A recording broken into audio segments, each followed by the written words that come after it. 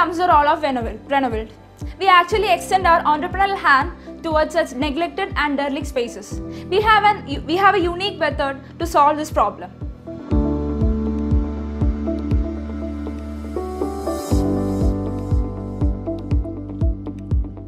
Okay, so we're coming to the technical part of RENOVILD. In RENOVILD, most of the processes take place online. From the user to the point where this building is converted into an asset, everything takes place online. All the workers work in the backend. So initially, the people using RENOVILD can be classified into three. There will be a user, there will be a pioneer, which will be a set of technical experts who will be dealing with the buildings, and the third will be a set of marketing people.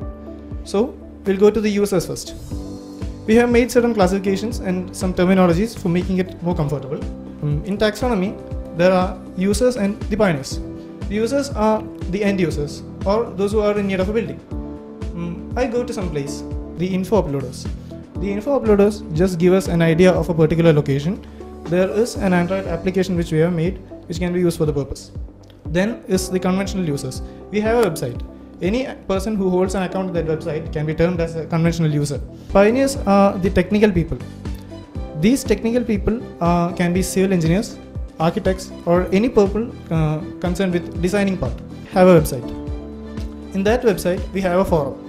Suppose a user informs us about a particular location and states us that a particular place is abandoned. We collect the location details and we put it into a forum. Our website is divided into three. It has something called a Reno box, a forum, and a chat box. This forum is an open community where these pioneers and the users will be working together. So it is situated in a place which is a zone of many coaching institutes like Akash, Fiji, Time, etc. As these institutes are very famous, students from faraway places arrive here for education. So this is a residential area and the best feasible solution is to convert this into a hostel. So actually I would say the example of the case study we did. So it was disputed by the two sons of a father and they had some legal issues. So further what we could do is make the government involved and we wish government would give us some solution.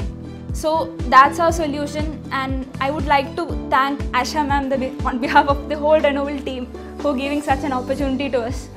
And it was a pleasure working with you, ma'am. Thank you. Thank you.